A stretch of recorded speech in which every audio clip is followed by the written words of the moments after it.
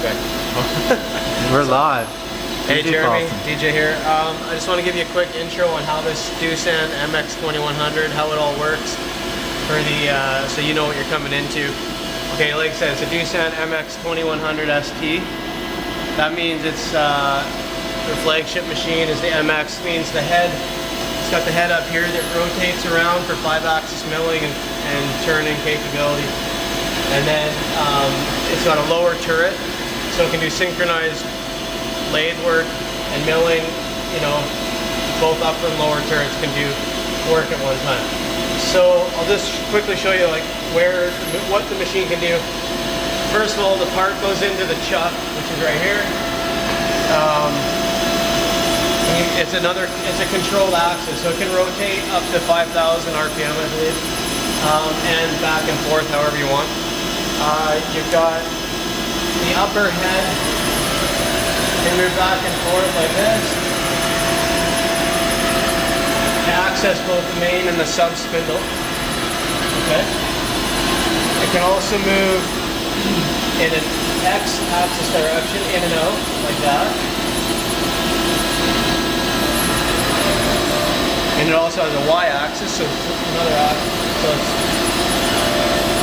perpendicular to the Z-axis there. Then it's got another controlled rotary axis, and that also spins up to 5,000 RPM, I believe. Then it has, so it's got a rotating milling head. So let's move it out of the way of the safe spot here. And this head can rotate up to, I believe, 210 degrees or so either way. So you can do lathe work with this fixed tool on either spindle. It can access either. Then you can also put milling tools in here. It's got a 40 tool magazine in the back. So I'll just grab a milling tool in there. Just gonna close the door for a second.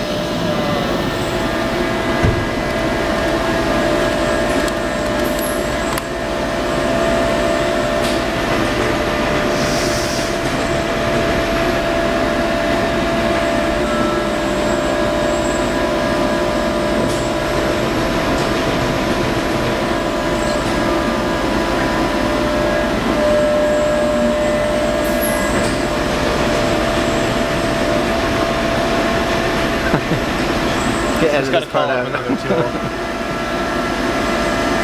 Okay, evidently I did something wrong. So, let's just go in here and do some things.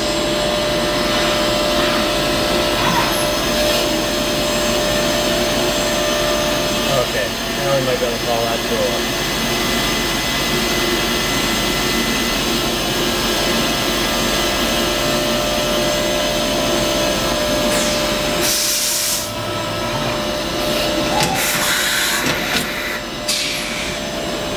Okay, so the first tool was a lathe tool, and now we have a milling tool that can spin up to 12,000 RPM. So there's up to 40 tools in the back magazine. Where that door opens, there's a carousel that has approximately 40 tools. And you can have lathe tools or milling tools. So you can do milling or lathe work on either spindle at any angle with the upper head.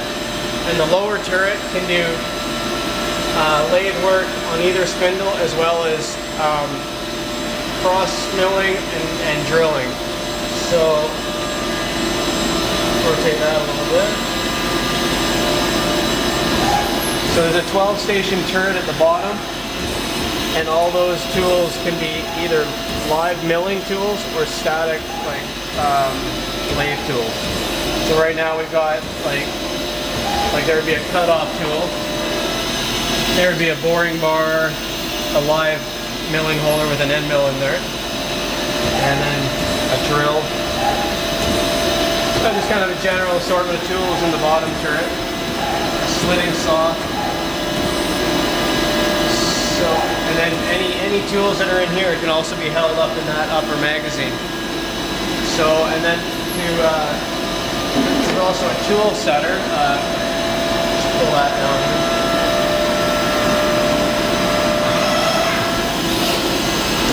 Oh, one other thing we have as well, these two chucks. Once the part's done on that chuck, this chuck comes in, and I'll do that.